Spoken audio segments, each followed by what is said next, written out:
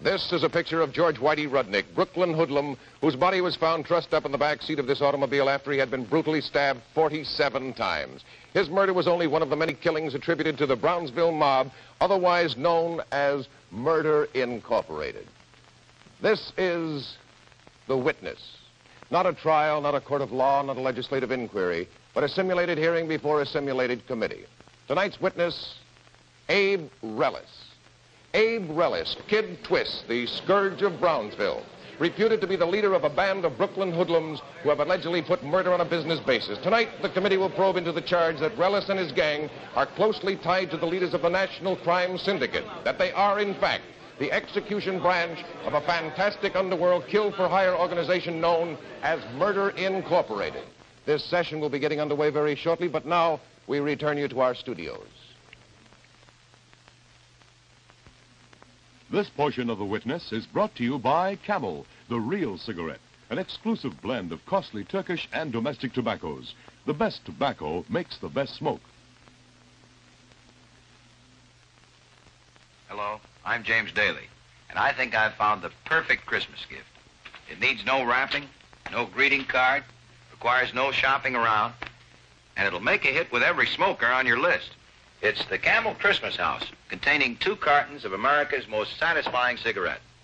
400 Camels, 400 real cigarettes. As you can see, the Camel Christmas House comes ready to give, beautifully wrapped, even has its own built-in greeting card. Whether you choose the Camel Christmas House containing 2 cartons or the single carton in its gay Christmas wrap, you give the finest taste in smoking.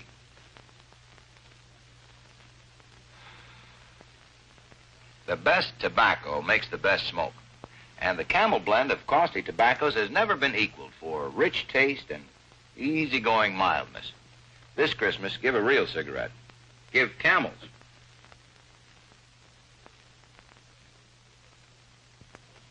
Down in the hearing room, the committee is set to open this investigation into the criminal activities of Abe Kid Twist Reles.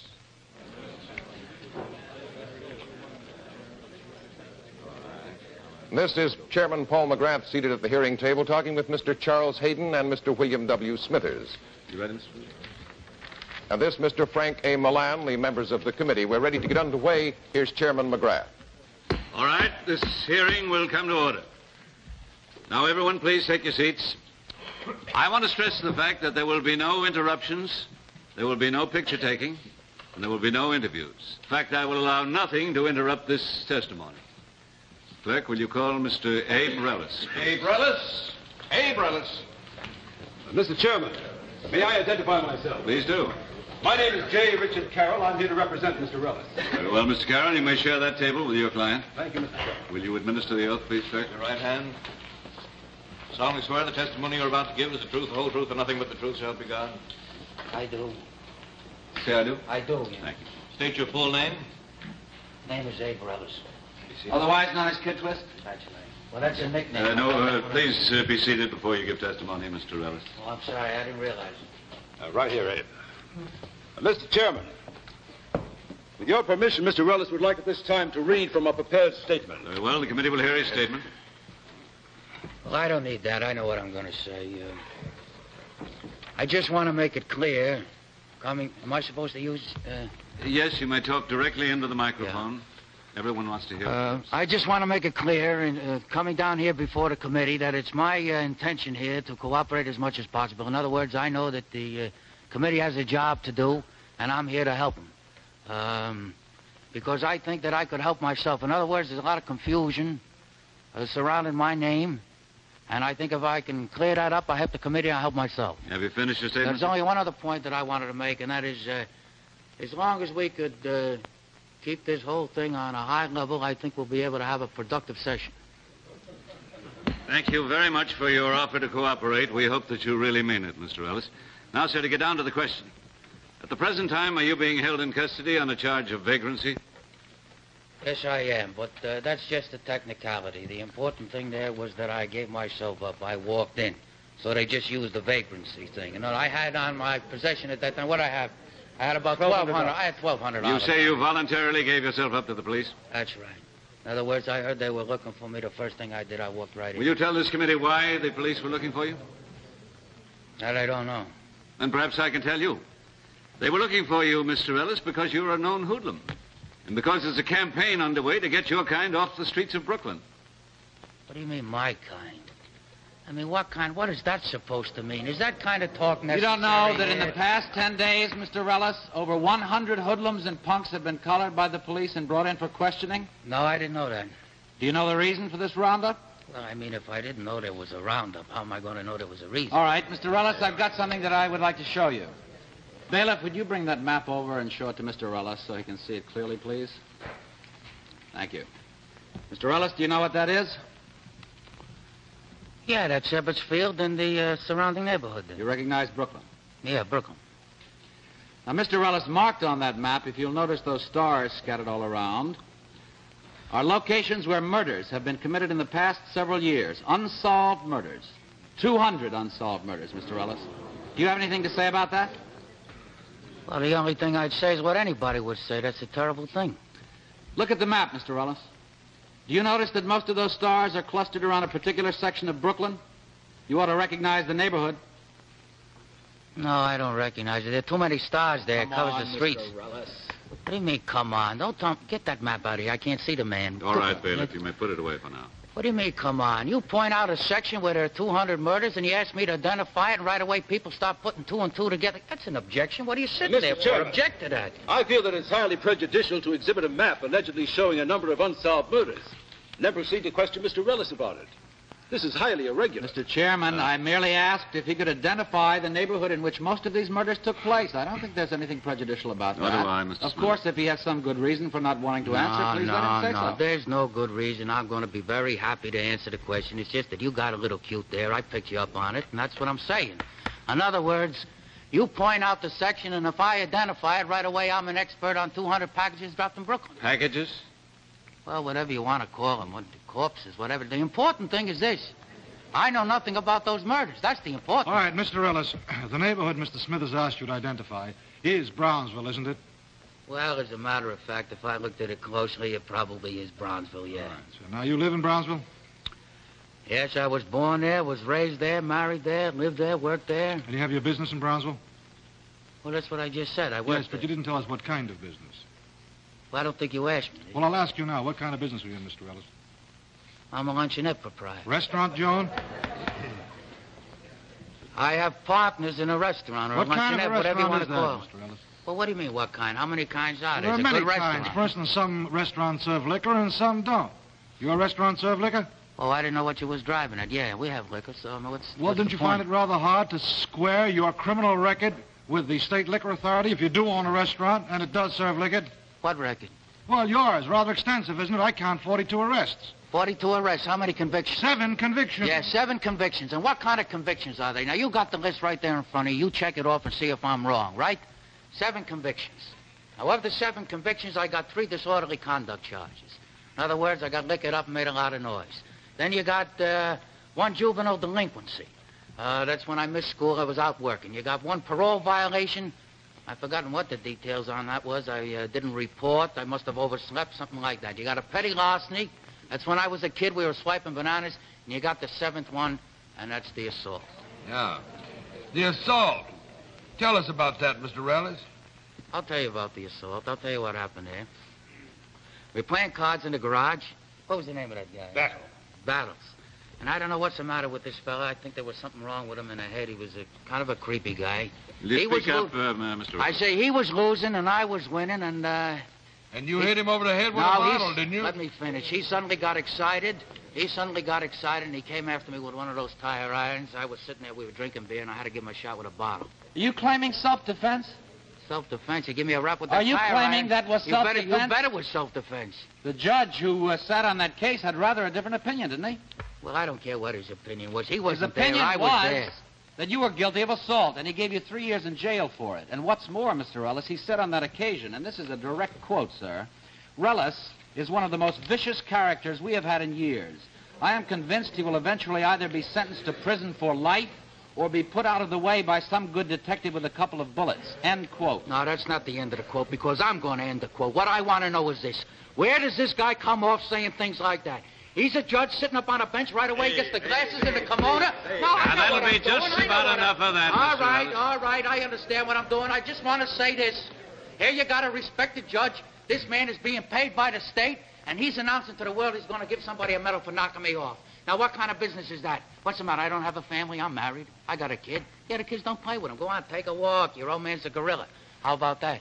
That's not a violation of my constitutional rights. Let's talk about that. All right. Let's talk about your constitutional rights. When you were 13, you broke into a parked truck and stole $500 worth of merchandise. You were sent to the reformatory for 5 months.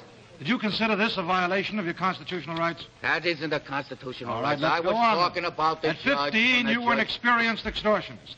You were forcing shopkeepers to pay you and your gang protection. If they didn't pay, you broke their windows, ruined their merchandise, and terrorized their customers. You got proof of that? Is there any proof of that? If you got proof, I'll go to jail. Then now. at 17, when a young girl refused your advances, you slammed into her with your motorcycle.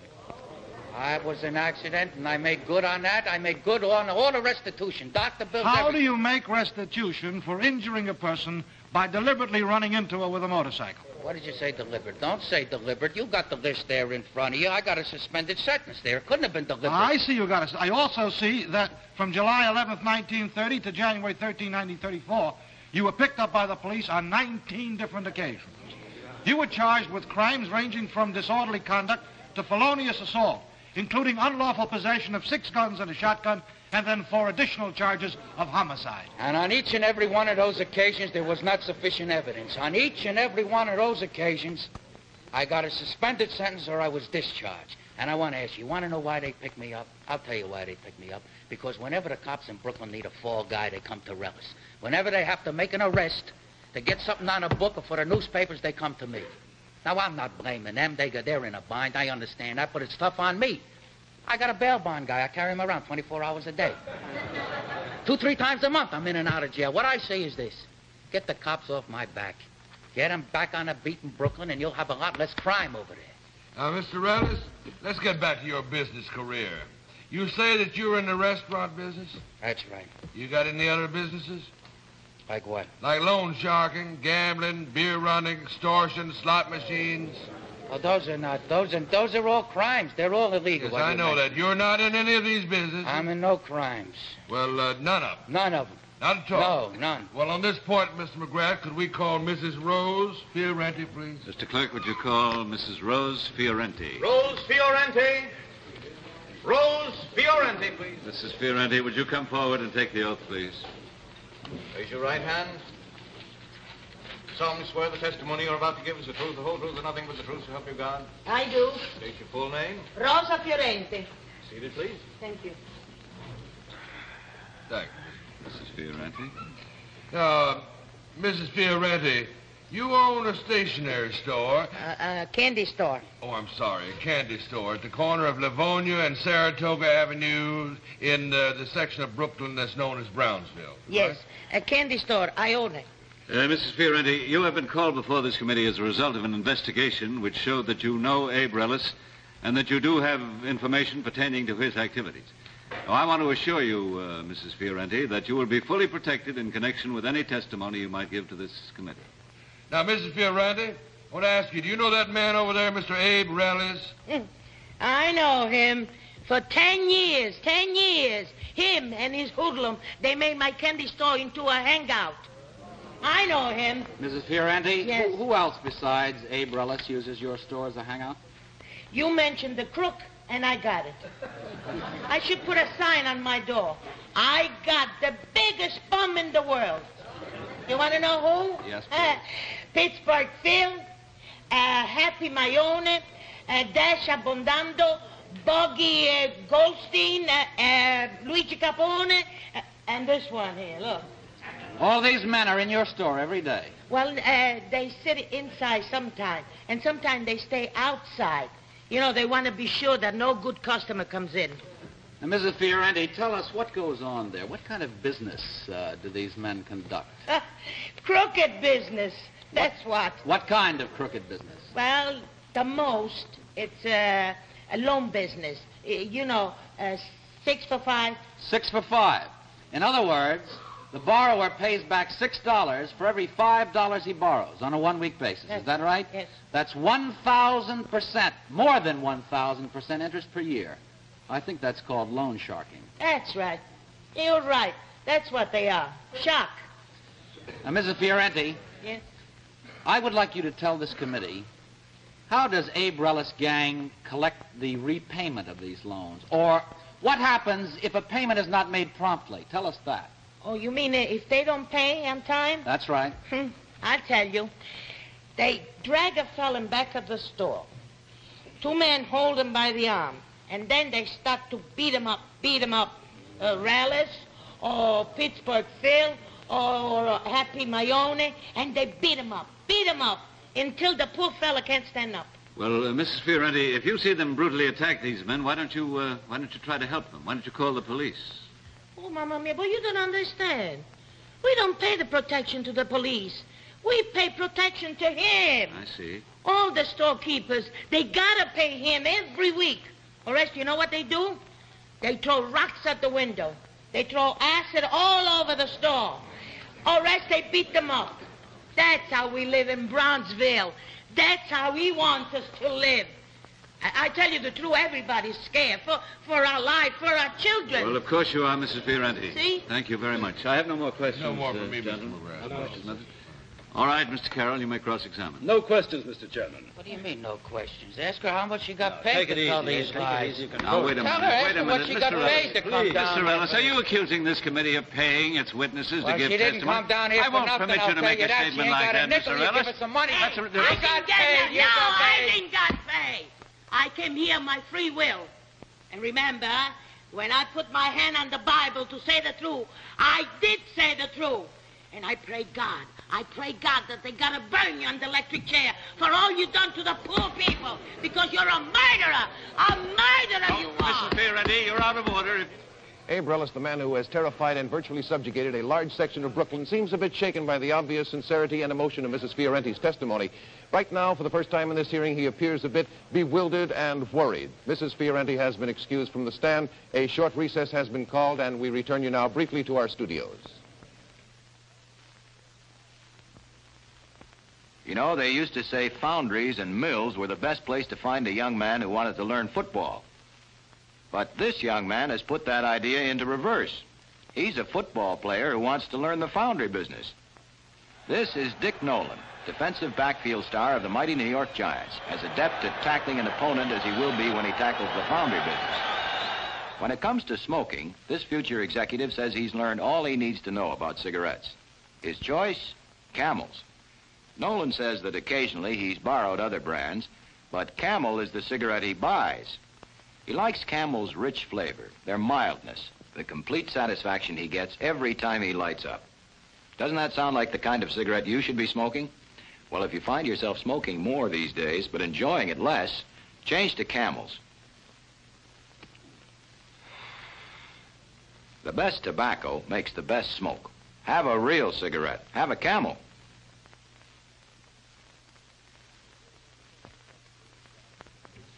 Down in the hearing room, the questioning of Abe Reles, the acknowledged leader of the Brownsville crime ring, continues.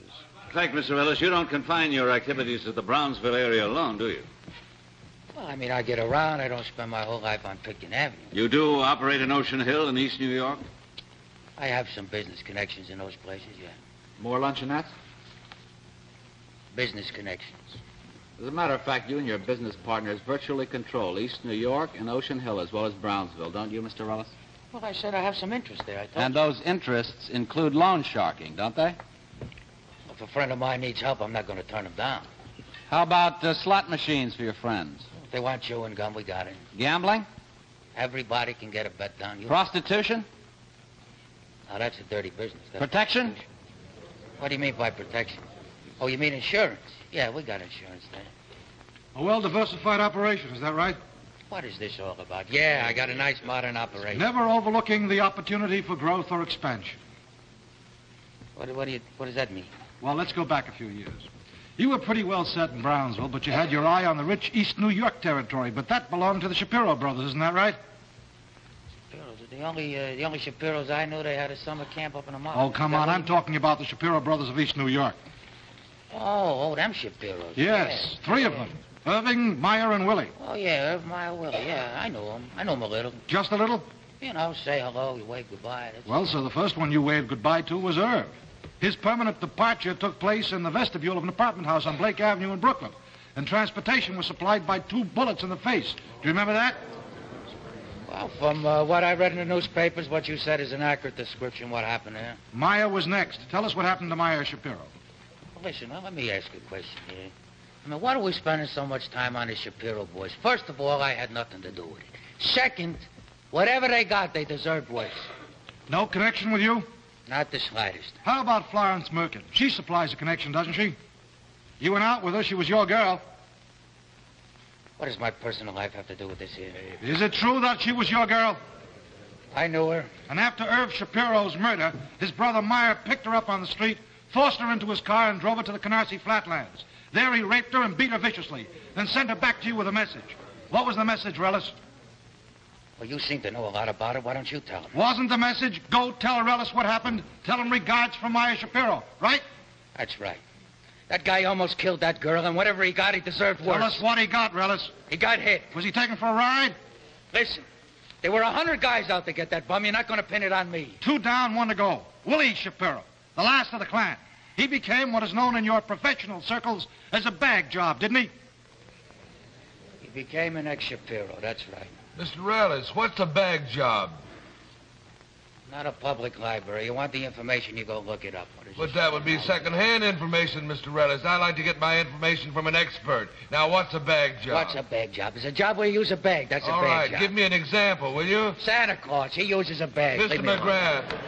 Mr. McGrath, can't we control this witness, please? Now, Mr. Reles, you're not helping yourself very much. You said you wanted to cooperate. I insist that you answer these questions directly, minus the wisecracks. Well, I don't care what you insist. You're not going to tie me in with the Shapiro thing. They were rotten inside. They didn't have a friend tight. They wouldn't part with $1. Irv, the little one, he don't pay a quarter to see an earthquake. Miserable, you wouldn't believe it. They got knocked off, and whoever did it should have been elected the mayor. That's all. You haven't told us yet what a bag job is. Oh, this guy is still on a bag job. What do you think That's of that? right. All right, the bag job is when you put a body in a bag. Now, you satisfied? And I'm satisfied that's what's happened to the last surviving Shapiro. He got stuffed in a bag, and his body was dumped in the sand dunes of Flushing Bay. Wasn't that right? That's right. And if I was the seagulls out there, I'd be raising hell, I'll tell you that. So with the Shapiros out of the way, you had East New York in your pocket. Tell us how you took Ocean Hill, Mr. Reles. Well, they got them Indians out in Canarsie. I bought it from the Canarsie Indians. You don't have to be so modest, Mr. Reles, about your Ocean Hill takeover. That was a straight business deal. It was nice and clean, like the rest of your life. You merged your operation with Happy Mayone's operation, and he owned Ocean Hill. Isn't that right? Mr. Reles? I got something to say here. I'd like to say something. All right, you may make a statement. I said when I came in that I was going to cooperate, that I wanted to help you. That's right. Now, you guys haven't asked me a legitimate question since I sat down here. You give me straight questions, and I'm going to give you straight answers. But don't ask me what you're guessing that I know. Ask me what I know. All right. Then maybe we can get something done here. All right, that's enough of the lecture, Mr. Reles. We'll play it your way, then. Will you tell us, please, what you know about the late Red Alpert? You got nothing to tie me in with Red Alpert. The question was, what do you know about the late Red Alpert? Nothing. You don't know that he was murdered at the age of 19? I don't know nothing. Oh, you don't? It was in the newspapers, don't you recall that? No, I don't read newspapers. Well, perhaps it will refresh your memory if I tell you that he was found dead at the edge of a yard on November 25th, 1933. Well, you know, I can't remember the names of everybody that got shot in Brooklyn and the dates. What? Did you say shot? I didn't say he was shot, Mr. Ellis. I said he was murdered. Well, I don't care what you said. I mean, what difference does it make? Whatever he was. You can't tie me in with Red Alpert. That's all I'm saying. Now, stop guessing about these things and let's get on. You think we're guessing, do you? You're guessing. Oh, You're not even guessing. We'll good. see That's about the that. funny part. Just a moment now. Mr. Clerk, will you please call Harry Rudolph? Harry Rudolph? What, are they kidding? Oh, you won't believe this. Quiet now, Mr. Reles. Quiet, please. I mean, this guy has to go Come in and be sworn, Mr. Mr. Rudolph. Mr. Clerk. Right hand. You solemnly swear the testimony you're about to give is the truth, the whole truth, and nothing but the truth, so help you God. I do. State your full name. Rudolph. Your full name. Harry Rudolph. Be seated, please. Mr. Chairman, I'm in possession of information which seems to indicate that Mr. Rudolph is mentally incompetent. therefore should not be permitted to testify. I would suggest before this committee hear him, he be referred to a psychiatrist for examination. Now, Mr. Carroll, the committee understands that such an examination has been made, and the alienist has certified that Mr. Rudolph is competent to testify. Therefore, I will overrule your objection. But, Mr. Chairman... I've overruled your objection. That's the end of the matter. Exception. Let it be noted. Yeah, let it also be noted he's a drunk. He sleeps in hallways. Those rats get my red outfit. Mr. Rudolph, wait till You you want to know ask who your question, did it? please. I'll tell you who did it. The Brownsville guys. Him, Reles, Bugsy Goldstein. Oh, Juan, you're a nut. You're a nut. I'm Go not back a to the nut. welfare. You hit him and you hit me, too. You want to see? I'm going to show you. I'm going to show you. Look. Look. That's what they did to me. They stood right next to me. They let me have it. No, Mr. Rudolph, you must remain seated. Man makes a spectacle of the Mr. place. Chairman. Will you put the witness back in the chair? Mr. Chairman. Yes, Mr. Carroll. I've overruled your objection. It's not necessary to repeat it. Now be quiet, Mr. Reles. Mr. Rudolph, you will remain seated in that chair and you will answer questions that are put to you. You understand what I'm saying to you, sir? Yes. Okay, Your Honor. Mr. Chairman. I haven't even started to sing yet. Now, wait a minute. Don't you understand? This guy has to go away every 6 months. You're a nut, right? You have to get your head fixed. That's all. That's all. I'm not going to listen to this. Oh, wait. This here's ridiculous. Wait a minute, Dick. Don't you understand? Bailiff. Here's a man that won't let in the pool. Bailiff, Mr. and they Reles. bring him in as a witness. If you please, All sit down, right. sir. All right. You make a circus out of it. Now, Mr. Rudolph, your attention, please. Was Red Albert a friend of yours, sir? He was my little pal. What was his business? Oh, he was a heister. A heister? Second story work. You mean he was a burglar? He was very expert at his work. Well, will you tell this committee what his connection was with Abe Reles? Well, on one job, Red brings back a very nice haul of jewels, worth an easy 10 grand. He figures to fence them through Reles and Pittsburgh Phil. So he goes over to Midnight Rose's place, and he shows the ice to Phil. He asks 3 G's. But that cheapskate Phil, he says he'd pay 700. Alfred laughs in his face. Later, Phil gets hungry for the ice, so he sends Reles and Bugsy Goldstein up to Alfred's place. I am in with Red when these 2 bums break in. I don't even know what's happening. Bam, bam, bam. I'll show you what they did to me. No. Let me show you what Sit they down, did. Mr. Rudolph. Chairman, Just this man is sit down, obviously please. undone. His testimony can't be believed. All You right, don't believe Mr. Carroll. bullet holes? All right, I'll I'll take take bullet care of holes. this. Get in there, Mr. Rudolph, take him if you away. please. Now, you gentlemen have any further questions put to this man? No questions. You all right, Mr. Rudolph? Yes. Very well. You may cross-examine, Mr. Carroll. Thank you, Mr. Chairman. Now, Mr. Rudolph, when you entered this hearing room, you were in custody. Are you presently in prison? Yes. But I'm safer in prison than Abe Reles is out here. In other words, you're a convicted criminal. How many times have you been arrested, Mr. Rudolph? 15, convicted twice. Don't worry about my record. I'm sitting comfortable where I am. The pressure's on the old boy Reles. Mr. Chairman, this man's a convicted criminal. I move that his entire testimony be stricken. Denied. I got answers to questions I ain't even been asked yet. Look, you guys brought me down here to put the finger on Reles, That's right? just what I'm saying. That's what I'm saying. For a quarter, this guy comes running down here to say anything. The man is garbage. Can't you understand that? He shouldn't be allowed in the room. Get him out of here. Quiet, Mr. Reles. Abe, you're on the list. You're on the big guy's list, Abe. Yeah, Abe. He's called on you, Abe. What? It's all over, Abe. Ziggy's talking, and Allie's talking, and they know the big guy's bumping you off. That's why they're all talking. You're through, Reles. You're finished. No more questions, Mr. Well, Chairman. the committee has some additional questions to put to this witness.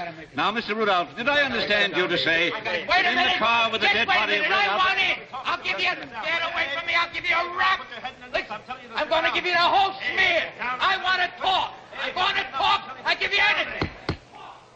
Completely unexpected, a sudden complete turnabout by Reles, the cynical Brownsville gangster, quite obviously shocked by the news that members of his gang are revealing what they know to the authorities, and that quite possibly he may be marked for death by some unknown gang czar. Reles himself is suddenly demanding a deal so that he can spread on the record the truth about the wave of murders that shocked the people of Brooklyn and the nation during the past few years. Chairman McGrath has granted Mr. Carroll's immediate request for a recess. We return you now briefly to our studios.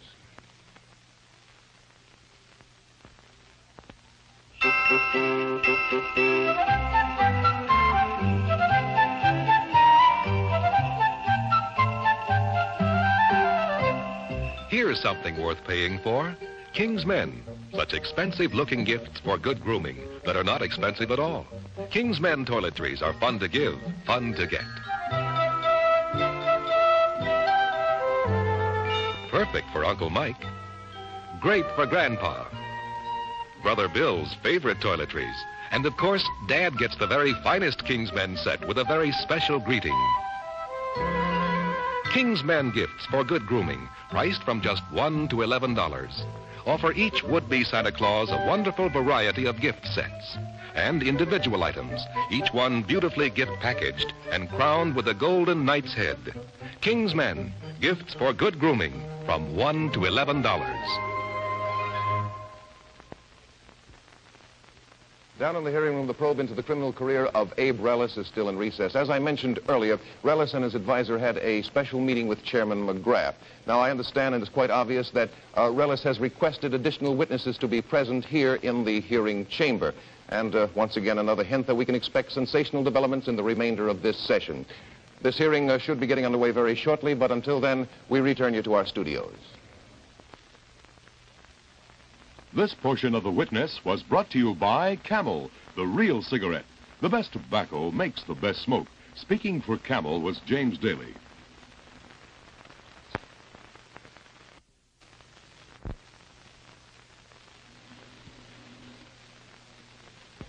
Down in the hearing room, Abe Reles and his advisor, Mr. J. Richard Carroll, have re-entered the hearing chamber. The members of the committee are already in their seats, and this hearing is about to resume. Yes, Mr. Carroll. Mr. Chairman, I've done my best during this past recess to persuade Mr. Reles that what he's about to do is not to his best interests. I told him that while I'm in complete agreement that he should reveal all that he knows about crime and racketeering in Brooklyn, he should not do so in a public hearing and without proper legal safeguards. He's in absolute determination to disregard my advice. All right, hey, listen, get it over with. You talked enough. I ask your permission to withdraw, Mr. Now, Mr. Reles, I suggest you think this over very carefully before you make this decision. I know what I'm doing. You're absolutely sure you want to go on without legal counsel? That's right. Very well. Permission granted. Thank you, may leave, sir. Mr. Carroll. Hey, where you going? Leave the notes here, will you? All right, Mr. Reles. All right. You may proceed then, sir. You're ready to proceed. All right. And what I got to say, we can proceed a long way. Because what I can tell you about crime could blow the lid off this whole country. In other words, I could give you names. I can give you names of politicians. I could give you names of racketeers, the labor leaders. I could give you stuff that would turn this whole country inside out, and you better believe me. But I'm not going to do it. I'm just going to give you a taste. In other words, this is going to be like the coming attractions in the movies. I'm going to get you good and interested. But if you want to see the whole picture, you're going to have to buy the ticket from the DA. Because he's the guy that I'm going to make the deal with, and I'm going to make a good deal. Because what I got, he's crying for. Now, you ready? Yes, we're quite ready, Mr. Reles. All right. Get me some water, will you? And bring these gentlemen some water, too. All right. All right, bailiff, you can get some water. Now, you had to make me laugh before because you kept asking me about Bronzeville. Everything had to do with Bronzeville. What were the murders in Bronzeville? What's my operation in Bronzeville? Forget Bronzeville. Bronzeville is nothing. Bronzeville is just a drop in a bucket. Well, are you telling us you're in a position to tell us about crime outside the borough of Brooklyn? I'm in a position to make your hair stand on end. Now, just take it for instance. You asked me about 200 murders. Well, suppose we talk about 1,000 murders.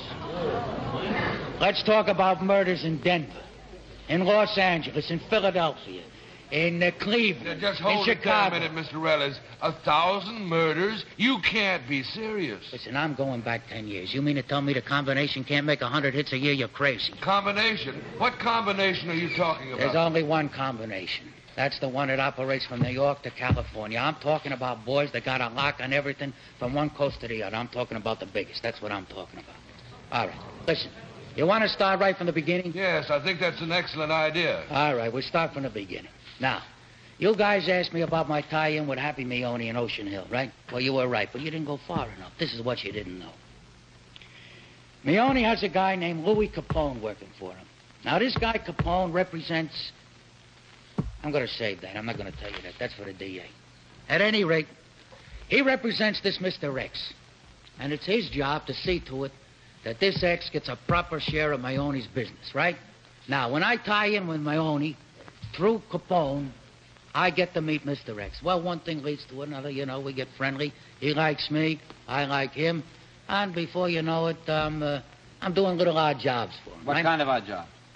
Well, little stuff. We were just doing some schlarmans for him. Beating people up. That's right. We're very good at that. Well, now, who is we? Who are we talking about? When I say we, I'm talking about Pittsburgh Phil, and I'm talking about Bugsy Goldstein and the rest of the guys, the smaller guys. And when we joined up with Ocean Hill, I'm talking about Happy Mayoni and Louis Capone. That's the organization. I see. All right. Now, after we got done doing these little jobs, after a while, we graduated to bigger things. So when a big guy needed somebody hit... Hit? You mean murder? That's right.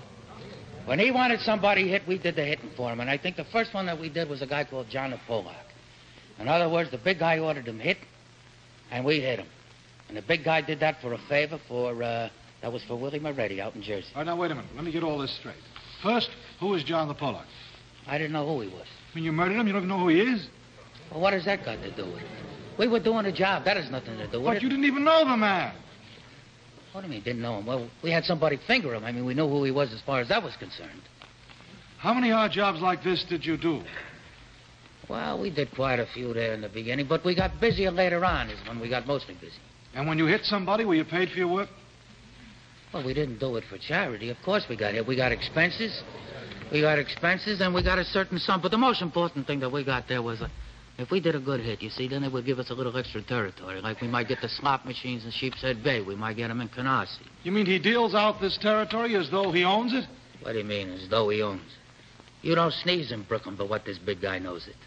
And that goes for everything. He's got numbers there. He's got the gambling there. He's got girls there. He's got the whole thing. You name it, he's got it. And this relationship with the rackets boss of Brooklyn was just the beginning? Is that what you're saying? That's right. That was just the beginning. What happened was this. One day, this big guy, he says to me, says, kid, I want you to meet Lepke. He's anxious to meet you. Well, right away, if I'm going to meet Lepke, that's good. So I go over to New York. I go to Lepke's office.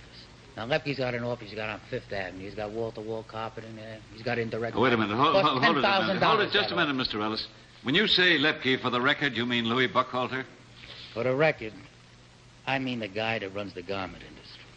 That's what I mean. All right, so I have this meeting with Lepke. Well, he's telling me he likes my operation and he likes me, and I say thank you, and so on and so forth. And finally he says to me, Abe, I want you to work for me. I want you to work exclusive for the combination. Well, right away, I know that this is a big What thing. position does Lepke occupy in the combination?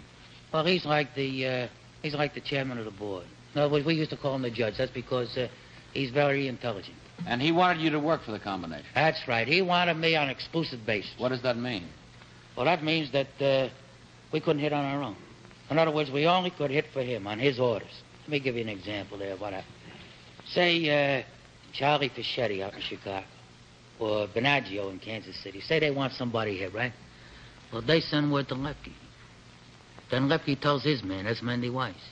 And then Mendy Weiss, he issues a contract. Contract, that's an order for a killing? That's right, that's an order for a killing. And that could be anywhere. We could go to Denver, we could go to Chicago. We went as far as Los Angeles, go to Pennsylvania, any place. It could be either me or Pittsburgh Phil, sometimes the two of us together, whatever it was. Put the equipment in a bag and we go. Equipment? Yeah. In other words, we had a black bag and we put the stuff in there we needed. You mean the guns? Well, guns, a rope, or whatever it is, whatever we needed. Mr. Reles, how often did you travel under these arrangements? Well, whenever we got a contract. Will you tell the committee how you were paid for this service? Well, we got paid pretty good. There was no piecework involved. This was on a yearly basis. We got $12,000 a year. And that money was delivered to us on the first of every month. That was by Lepke's man. Mr. Reles, I must say this to you. It's absolutely incredible to me to see a human being sit so calmly and relate so coolly, so cold-blooded an account of murder for pay. Wait a minute. Just wait a minute. You talk like we were knocking off innocent people. What do you think? We just went around shooting people? Any bum that we hit, he deserved to be hit. Otherwise, there wouldn't have been no contract on him. In other words, he was trying to muscle in, trying to grab a little something for himself, whatever it was. Otherwise, there would have been no contract. And another thing, it was a good thing we hit him. Because if we didn't do it, somebody else would. You're liable to get some slap-happy kid, and before you know it, some innocent bystander gets hurt. And that never happened when you handled the job? Not with us, because we laid the whole thing out. We were like engineers. And you never made a mistake? No, we didn't make no mistakes. If we did, it was an accident. Well, did you ever have an accident? No, we never had no... Wait a minute. Yeah, one time what happened was that the finger man, he pointed out the wrong guy, and the wrong guy got hit. That was no good. But those things happen. Listen, you could walk out here right now, a piano could fall on your head. You know, that's why you have insurance. Mr. Reles, let me ask you this. In your career of crime, did you ever once think of your victim? What do you think we were dealing with? We were dealing with little chiselers here that were trying to get a little something extra. No, I never thought of the victim. I didn't even know their name. Among the things that baffle me, Mr. Reles, is how you were able to commit murder and not have any emotional response to it. What is that? Well, didn't your conscience ever bother you? You were killing human beings. Didn't you think about it or worry about it? Oh, now, wait a minute. Just wait 1 minute. Now, you're a lawyer, right? You go into court, you try a case. Now, the first time you did it, you were a little nervous, weren't you? But the second time, you weren't so nervous. The third time, the fourth time, it got easier and easier. Before you know it, you didn't even think about it, right? Mr. Reles, I must say this has been quite an amazing story you're telling us. However, you have been very careful not to implicate yourself in any of these murders. You've been talking in vague generalities. Now, you have said that you can expose 1,000 murders, and apparently you hope to make some kind of arrangement with the district attorney. Now, this taste that you have promised us has been a little tasteless, in my opinion. Why don't you give us some facts? You want facts? Names, dates, places. You want names, you want places? And details. And details. You want all that, huh? All right. Well, I'm going to give them to you. I want to call a witness. That's your privilege, Mr. Reles. I want to call my partner from Ocean Hill. I want Harry Maione in here. Harry Maione. Clerk, will you call Harry Maione, please? Harry Maione. Harry Maione. Abe Reles, Kid Twist, has called to the stand his erstwhile partner in murder, Happy Maione, promising to reveal names, places, and dates of the incredible succession of killings his ring of hoodlums is responsible for. A short recess has been called here in the hearing room. We return you now to our studios.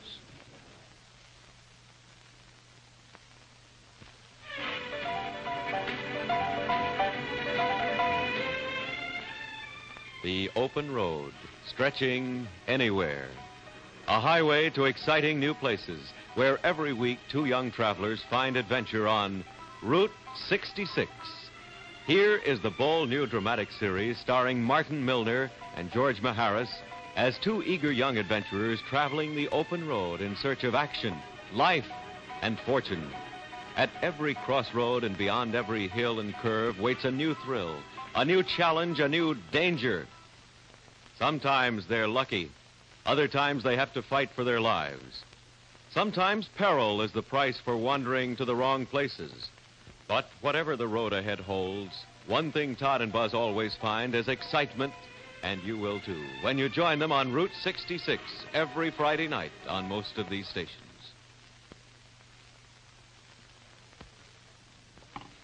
Down in the hearing room, Harry Happy Maione is about to be sworn in, and our probe into the National Kill-for-Hire organization of Abe Reles continues. And the Bible, raise your right hand. Oh, wait a minute. No, I want to know what's going on around You must be sworn first. I got a right to know what's going on. After all, you hustled me down here in a meat wagon, and here I am. Your rights will not be violated. You'll have ample time to make a statement. Proceed with the oath, Mr. Clerk. You solemnly swear the testimony you're about to give is the truth, the whole truth, and nothing but the truth? About what? Go ahead, Harry. Huh? Go ahead, it's all right. I do. State your full name. Maione. Your full name, please. Harry Maione. Thank you. Be seated, please. Now, Mr. Maione, Mr. Reles has some questions to put to you. All right, Mr. Reles, you may proceed. How you been, Hap? How they treating you? Well, they don't let me get no exercise. Hey, what's going on here? I don't get it. Well, you'll get it. Just take it easy. You see, these gentlemen here from the committee, they want some information, and we got to help them. What are you talking about? I'm talking about Rudnick. Who? Whitey Rudnick. I don't seem to remember the name, Abe. You don't remember Whitey Rudnick? What are you doing, Abe? I'm talking about Rudnick. That's what I'm doing. I'm talking about that time when we were standing on the corner. We first got word that we had to take Rudnick. I'm getting out of here. Hey, I don't know no Rudnick. I don't know no Rudnick. Come on, Harry. Come on. You know him better than I do. This guy, Rudnick, he was kind of a small-time guy. We had some slot machines over there in Jersey. So he started to get a little shaky. We thought he was going to talk. So Mendy-wise, he gave the word to Pittsburgh Phil. Phil comes over the corner. He meets me and Harry. And he says, we got to take Rudnick. Do you remember that? I don't remember nothing. I was never there. You weren't there. You weren't there when I told Harry to go clip a car? No, I don't know what you're talking about. You don't know what I'm talking about. You don't remember when Harry went over to Bay Ridge, he come back with the car, we got in the car, we started looking for Rudnick? Why don't you keep your fat mouth shut? Because I gotta watch out for myself, Harry, that's why. That's why. So we started looking for this guy Rudnick. Now, it was late, it was at night, we were driving around, cruising around, we were trying to find him. Well, we finally find him, we get him in a car. Philly slugs him, and we take him over to Kaiser Bill's garage. Now, do you remember that? I don't remember nothing. I wasn't there. What do you mean you weren't there? You're the guy with the meat cleaver, and Philly had an ice pick. This guy's off his rocker. My grandma was dying. I never left the side. Come on, Harry, come on. Tell him about the trouble we had. Why don't you shut up? Go on, tell him. What happened was that after we got done in the garage, you see, we tried to get this guy Rudnick in the car. Well, we had trouble. So Harry and Phil, they fold him up, and they're getting him in the car. And as they're doing that, Harry says, I want to give this bum another shot for luck. Don't listen to him. He's trying to frame me. I'm trying to frame you. I'm only telling the truth. Shut up. Well, you don't want to talk about the Rudnick job? All right, we'll talk about something else. We'll talk about the Steve Myers hit. You don't want to talk about that? We'll talk about the Cooperman. Don't listen to him. You don't want that? How about Augie Giustiano? Where did you get him? You got him right around the corner from Rudnick. I got more. How about Esposito? You double crossed me! Get him out of here. Get him out of here at once. Order. Order. Mr. Ellis, are you all right? Please be seated, sir. Bailiff, will you close those doors? You all right, Mr. Ellis? Yeah, I'm fine. Mr. Chairman, I would like to pin down some of this testimony, if I may. Very well, Mr. Smithers. Go ahead. Now, Mr. Ellis? Mr. Ellis? Yeah. Maione and Pittsburgh Phil killed Whitey Rudnick. Is that right? That's right, just exactly the way I told you. It was in Kaiser Bill's garage, and it was on May 25th. That was in 1937. It was, as a matter of fact, it was about 2:15 at night. You know the time because you were there? That's right, I was there. So that, in fact, you are as guilty of this murder as they are? I didn't kill Rudnick. But you were there? I was a spectator. So you were an accomplice? That's right. That's right. I was an accomplice. I was an accomplice of Harry and Phil's. And Harry and Phil, they were an accomplice of me.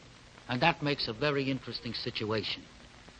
Because no matter what I say about Harry and Phil, no matter what they say about me, nobody can touch us on that. The law says that you can't convict on the uncorroborated testimony of an accomplice. And you know what that means?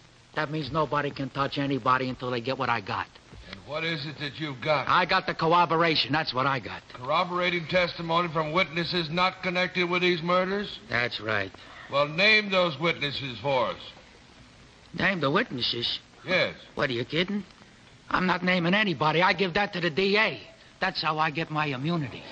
That's how I get my deal. Now, Mr. Ellis, you do understand that whether or not the district attorney's office decides to grant you immunity for state's evidence is beyond the concern of this committee. You do understand that? I understand that, of course. That's obvious.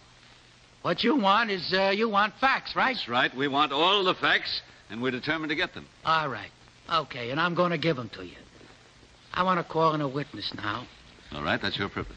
Now, let me tell you something about this guy. This guy had the reputation of being the biggest hitter in the country. In other words, if you wanted the best, you called this guy. This guy never bungled a job. As a matter of fact, he liked to do it. This guy's name is Pittsburgh Phil. I want to call him in here now. Call Harry Strauss in here. Mr. Clerk, call Harry Strauss. Harry Strauss! Harry Strauss! Hi, kid. What do you say, Pep? How are you? Oh, no. Proceed with the oath, please. Raise your right hand. Put your left hand on the Bible. You solemnly swear the testimony you're about to give is the truth, the whole truth, and nothing but the truth, so help you God. Second. State your full name.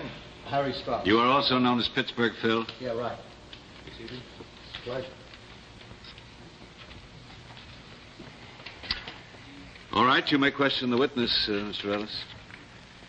Peppy, you know what's going on here? No, tell me. This is a hearing here. I don't hear nothing. But you're not supposed to hear anything. You know what you're supposed to do? You're supposed to talk. Oh. Okay, let's talk. What do we talk about? Let's talk about Feinstein. Who? Puggy Feinstein. Why? Because you know more about him than anybody. Wait That's a why. minute. All right, wait a minute. That's a good idea because I'm going to explain this. This all happened on September 1st, 1939.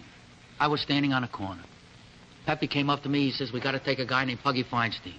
He's a guy from Borough Hall. So we conned him to come up to my house. We said, you want to play some cards? He says, okay. And he comes up the house. Pep, you remember all this? No. You don't remember, huh? You don't remember when we took him in the living room? You and I went out in the foyer. We started talking how we're going to make the hit. You said to me, do you have a rope and an ice pick? I couldn't find a rope. I went downstairs in the cellar and I found that old wash line down there.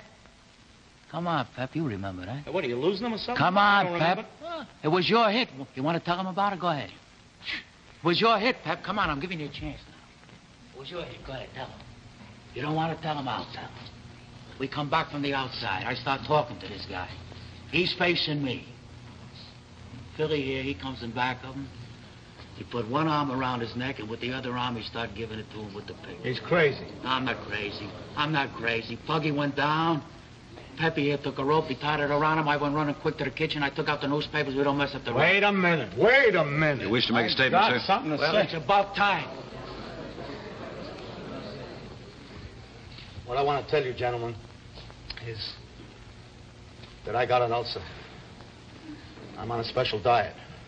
In that lousy jail I'm in, they won't give me no milk. I'm supposed to have 5 glasses a day. That's doctor's orders. Now, you get your Mr. Strauss. Now, wait a minute, just a minute. It's all right. They asked me to come up here and tell my story. I've seen 3 doctors. You don't know how much pain I got from my ulcer. Did you or did you not kill Puggy Feinstein? Answer the question. Yeah? Does that mean yes? What? Now, look here. Stop trying to insult the intelligence of this committee. Answer the question, yes or no. Did you kill the man or did you not?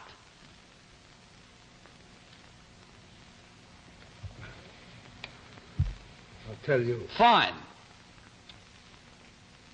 First time it happened, maybe 2 years ago. The first time for what? The pain, it doubled me up. I didn't know what it was like hot steel in my belly. It's like somebody took a handful of my All right, guts and they Mr. started to Strauss. twist Now, look, them. Mr. Strauss, I'm going to insist. Twist? I thought I would die. I yelled out loud. I couldn't stand it. It was like fire every place. Fire Remember, all Mr. over my belly. Just- every place. just Every take him place. out of Stop. here. It kept going. Order. Get him out of here. That's some act he's got there. All right, Mr. That Ellis. act is going to get him into the chair Mr. in no Ellis. time.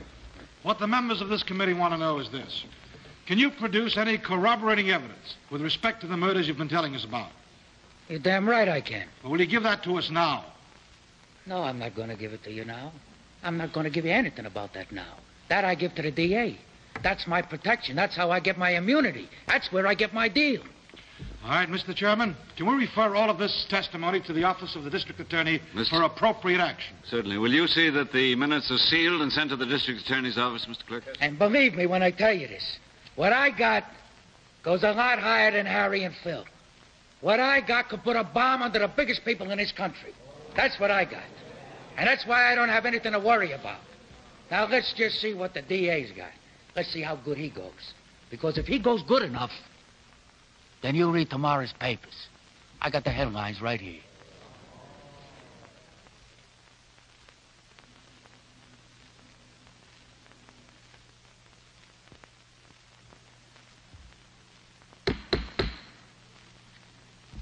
Mr. Reles, this committee will not be involved in the very difficult decision which the district attorney must make as to whether to grant you some form of immunity in return for giving testimony for the prosecution.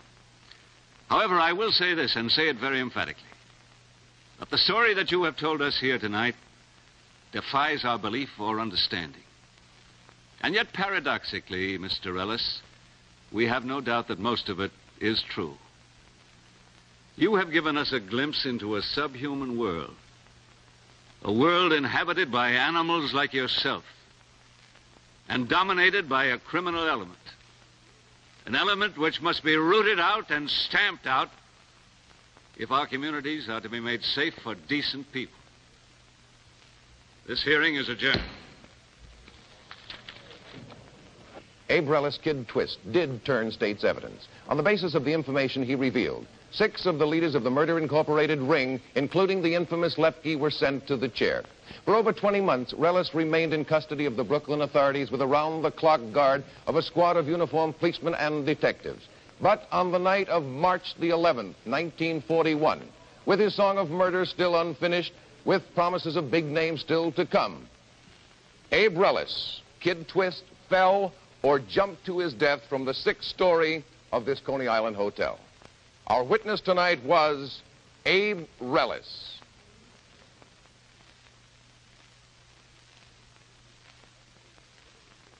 Next week, the witness will be notorious gang lord Dutch Schultz.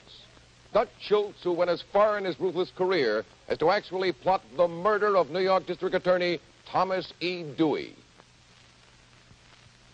So the Dutchman says, Dewey's got to go. And the big guy said, no go, no dice. So the Dutchman said, nuts to you, I'll take care of Dewey on my own. So like I said, they had a meet yesterday, and they decided, well, if it's between the Dewey or the Dutchman's got to go. The whole Dewey caper's all yours, Dutch. But I warn you, if you try it, it's going to kill you. Lepke said so. I don't care what Lepke says. I'm not taking orders from him or any of those bums. Lepke, Luciano, or any of those guys. I don't need anybody. I don't need them, and I don't need you. How many mouthpieces like you I can get with peanuts? And you guys sitting up there, you rigged this to break me. You tried to scare me. Well, you missed a mile. Because I'm still the same guy I was when I walked in here. Boss of my own operation. The only boss. And this is a message I got for anybody interested. Don't get in the Dutchman's way. Sit down, Mr. Schultz. Bailiff. Sit down, sir.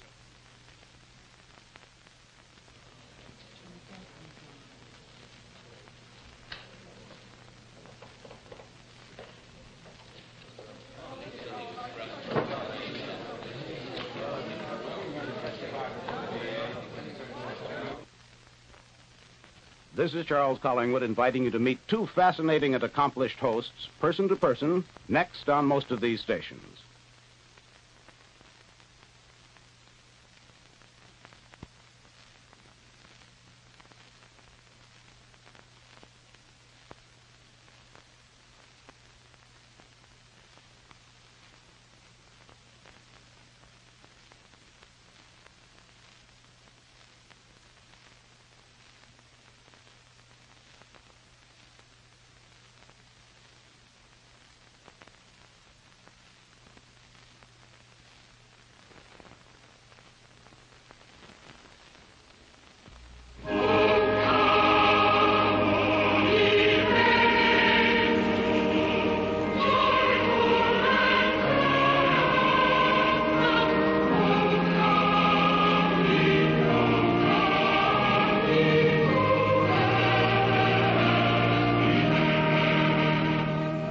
The St. Paul's Cathedral Boys Choir of London will sing for you in the special holiday program, Christmas Star Time, featuring Leonard Bernstein and the New York Philharmonic, Marian Anderson, and the Schola Cantorum.